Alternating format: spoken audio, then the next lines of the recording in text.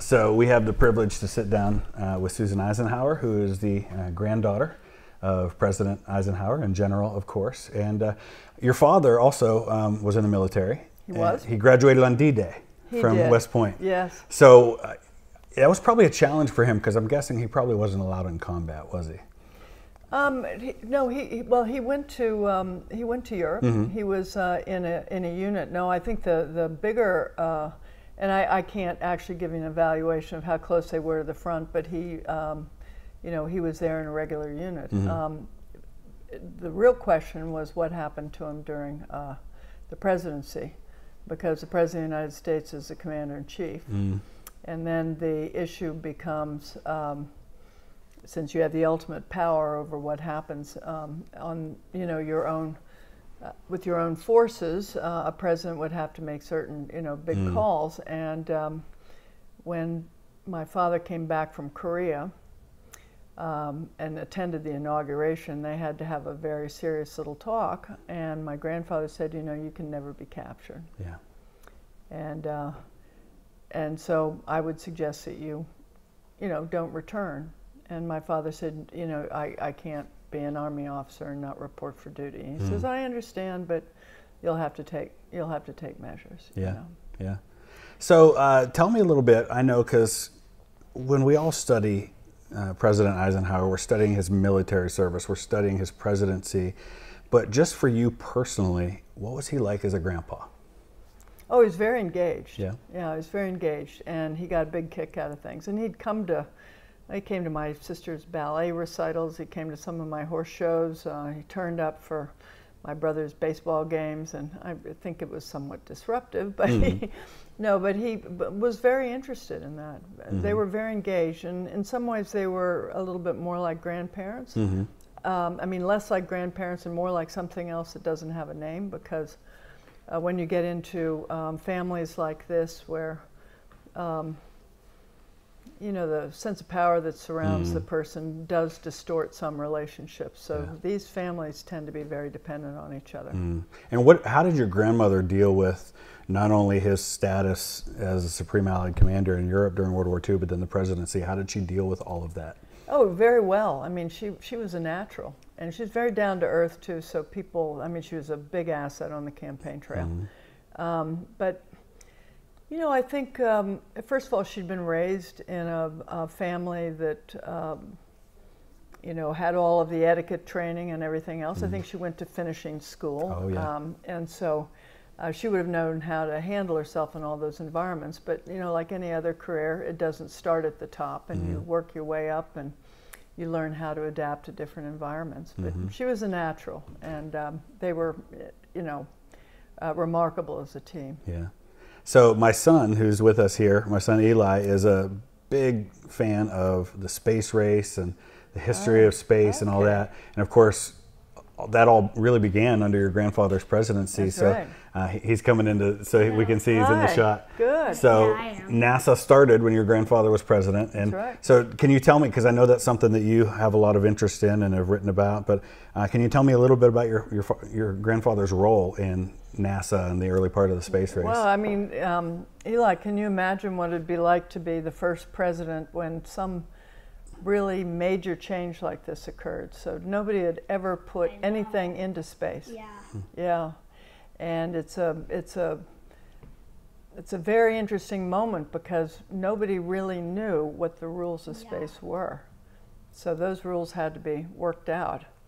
And there was a lot of thought given to how to make sure that space would be a free commons for the entire international community. But that wasn't clear in the beginning. Yeah, and even things like what kind of a person is going to be an astronaut. Right, Yeah. all of those Very things. specific. Yeah. Very specific. And we're from Ohio, so we love There our we go. astronauts in Yeah, Ohio. love John of Glenn, course, I was Neil gonna say. Armstrong, Jim Lovell, all those guys. Right. So what interests you most about space? That is a good question. You know a lot about the planets and the stars, and Yeah. you're excited about us going to Mars one of these days. Well, I'm very excited about space itself too. Yeah. Do you ever see IMAX movies? Well, we saw one here in Gettysburg, but yeah, you haven't too There is often. an IMAX movie on the Hubble Space Ooh. Telescope, which is awesome. Yeah. Yeah. Awesome. All right, go back over there and make sure everything is looking good, okay? And then just another question I had for you with all this was, as you've studied your grandfather's life, has there been anything that you have learned that has surprised you or maybe caused you to see him differently than maybe you did in your childhood? I'm not going to say that I've been surprised by anything, because I've been a professional in a field that he dominated. But in my research, I think I was everything I knew about him was made sharper, and you know, it was very emotional to write, because I realized how much self-sacrifice went into what he did, and I know. And in the research, I knew better why he did certain things. I mean, why he decided to run for president. He didn't have to. Oh, yeah. And his reputation was already well established. So it was a risky thing to do. But, you know, so how many people would risk being at the absolute top for, and the danger there, as it is today, was whether or not he'd get the nomination. I think it was pretty clear that he'd probably be elected if he got that nomination. But the partisanship is a completely different dimension of a life that had already been lived in the military service. Yeah.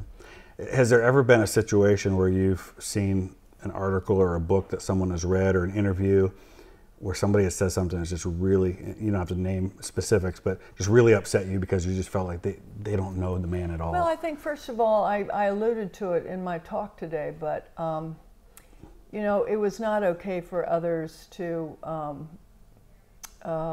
blame the administration before for their own mistakes. And I think that we have a tendency to do that today.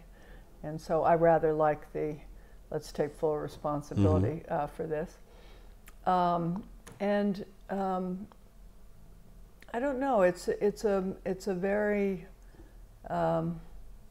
a very difficult question to answer in a lot of ways. But I think sometimes what I see is just a way of looking at this from the person's point of view without thinking about how it would look from his point of view. So if I can give you an example. One scholar said that some of the things he'd done was cowardly. And then I read the set of circumstances and I thought, boy, you didn't sit at the same dining room table I did as a kid, because I can explain this to you. And it was a case of when Governor Sherman Adams resigned from being chief of staff. And there was some scandal involved. A longtime friend of Adams had given him a coat and a few other gifts. But there was nothing illegal about what Adams did. It's just that the optics were bad, and the Eisenhower administration was trying to be in fact and obvious to the American people that the highest standards were being implemented. So the question was, should the president, you know, have a conversation with him, or fire him, or something, you know, or have a conversation with him directly? And Eisenhower actually sent Richard Nixon and Meade Alcorn, who was the head of the Republican Party, to have lunch with him. And this writer said, well, that was a cowardly thing. He obviously didn't want to have any confrontation. Well, Eisenhower was fully capable of having conversation. Oh, yeah. You don't get to where he was without having those conversations. But here's the thing. He didn't want to corner somebody who had devoted so much of his service to the American people. And he wanted to give Sherman Adams the opportunity to do the right thing. And at the end of the lunch, Sherman Adams was a smart man. He knew why lunch was being assembled, but it gave him the opportunity to come in and say to the president, you know, I've been thinking about this and I'd like to resign. So he went out of his way to avoid humiliating Governor Adams. Now it's a slightly longer way to get to the same thing, but you know, especially since he hadn't broken the law, you know, And I just think that there was something very special about that. But so it's hard to hear someone call that a cowardly I just situation. thought you're missing an opportunity to invite other people to think about another way to handle this. Yeah. But we used to get the don't ever corner anybody lecture at the dining room table. Oh, we did. And I used to say to my own kids, if you bring your little friend up and ask if they can spend the night, and I'm confronted with saying yes or no in front of this, the answer is no. So what you do is you come up and ask me, and then I have the freedom to say, right, big difference. No cornering here, please, no. So last question then, it relates to that one, because I know this is something that my viewers... You can edit it. No, that's totally fine. I know my viewers will want to know about this. What can you give us as far as insight goes into your grandfather's relationship with George Patton? Oh, well, they were longtime friends. Yeah, They had been friends since 1920s, 22 onwards, and you can never take away that long-term friendship. And of course, Patton had so much talent and was really important for what he did, and so that put the Supreme Commander in some awkward situations more than once. But warfare is comprised of all kinds of things. It's not just military success. In order to enjoy that success, you have to have high morale, and you have to have certain standards being demonstrated by the generals themselves. So I think that represented some of the a few of the difficult times during. And do you think that that's one of the reasons why your grandfather was given the position he was, is because he was good at handling those delicate situations like that? I think that's very observant of you. He was really very good at handling delicate situations. And I will say something that's going to sound wild. I took the writing of my book very much to heart, and I have actually become a better professional than I was before, because I've slowed down a little bit on the way I react to things, and because I'm thinking, all right, hang on, you just told a bunch of people that they might consider this, now you better consider it yourself, right? So I learned a lot from what I read, but I think the other thing that was striking for me in my youth is, I knew all of his associates who are still alive when I came to Washington, and they all were devoted to him. Yeah. And it's hard to do that, when everybody's under a lot of pressure, unless the top person is being quieter and more deliberate and, taking the time to, keep crucial relationships alive and to give other people a chance to shine too. Yeah. So Susan Eisenhower, thank you so much for sitting down with us. And I'm going to put links down in the description so you guys can see some of her books and some of her work, and you can get your hands on it yourself, including the one that my son and I just got, How Ike Led the Principles Behind Eisenhower's Biggest Decisions. So check that out. Thank you so much for sitting down with us. A pleasure.